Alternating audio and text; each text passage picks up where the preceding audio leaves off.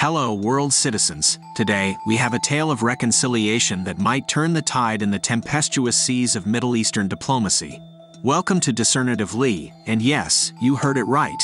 The heavyweight rivals, Iran and Saudi Arabia, have taken their gloves off and extended a hand of peace. After a 7-year gaping hiatus, Iran reopened its embassy in Saudi Arabia.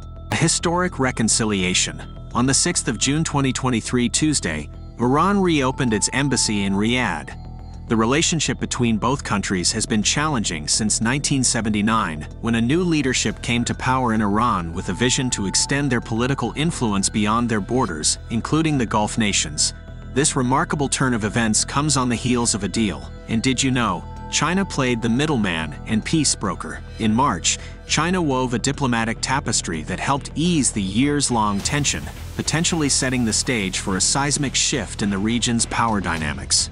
The grand ceremony and the message of unity. This monumental step was heralded with a grand ceremony inside the embassy compound. The occasion, attended by a bevy of diplomats and officials, marked the commencement of the first diplomatic mission in, yes, you're getting good at this, 7 years. The man of the hour, Iran's Deputy Foreign Minister for Consular Affairs, Alireza Bikdeli, made a fervent call for unity.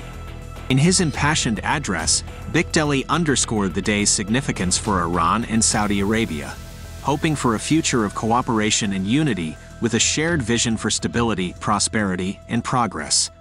The gentle art of diplomacy. Even the United Nations sees the potential of this newfound camaraderie.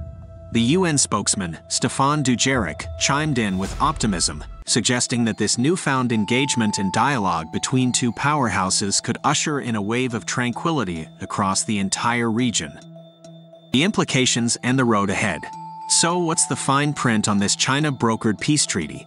Iran and Saudi Arabia have decided to breathe life back into their dormant Security Cooperation Pact, opening embassies and reigniting their trade, investment, and cultural ties. But hold your horses, there's more in store. Did you know, Saudi Arabia plans to reciprocate by opening an embassy in Tehran? Dates will be announced soon. Intriguingly, China's presence in the deal is more than just a mediator's role. It's positioning itself as the custodian of diplomatic relations, sovereignty, non-interference, and security cooperation, among other things. For Iran, the timing is crucial. It has been entangled in a strategic agreement with China since 2021, while grappling with nuclear sanctions and internal societal upheaval against hijab rules. Against this backdrop, the normalization of relations with the UAE and Kuwait last August set the stage, with Saudi Arabia being the next logical step. Analysts, however, urge caution.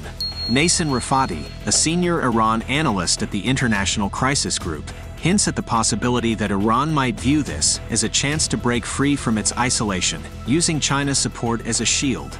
The sands are shifting in the desert of international politics. Will this mark the dawn of a new era, or is it merely the eye of the storm? Time holds the answer. But rest assured, we'll be here to navigate you through it all. And that's a wrap from us. If you find this update enlightening, remember to comment down your opinion. Discernatively will await your feedback.